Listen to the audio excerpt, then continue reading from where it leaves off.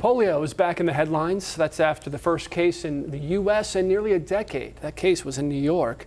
It's a serious disease, but luckily millions of Americans are vaccinated against it. Fred Shropshire verifies 3 things to know about polio. Our sources include the Centers for Disease Control and Prevention, the World Health Organization, and Dr. Samina Evers with Novant Health. First, how does polio spread?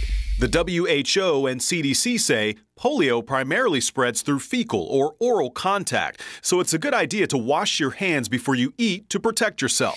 The second question, and we're seeing this one a lot from older folks, is about the polio vaccine given out in the 1950s. Some kids got it in a sugar cube, so through the mouth. Is the oral polio vaccine given out decades ago still effective?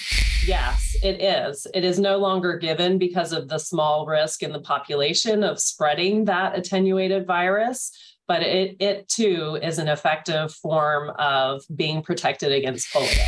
Quick vocab check. An attenuated vaccine means the vaccine contains a weakened form of a virus to help elicit a strong and long-lasting immune response. Okay, last question. Does the U.S. still use the oral polio vaccine? According to Dr. Evers and the CDC, the answer is no. Here's why.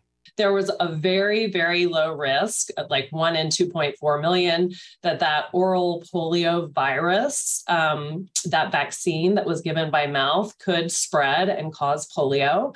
And so in 2000, it became routine in this country to use the inactivated polio vaccine, which is given as an injection in the arm or leg, and there is no risk of that sort of vaccine causing polio in the community. Some countries still administer the polio vaccine orally because it's easier and cheaper. And if you have a question or topic that you want our team to verify for you, send it our way. Just email verify@13newsnow.com.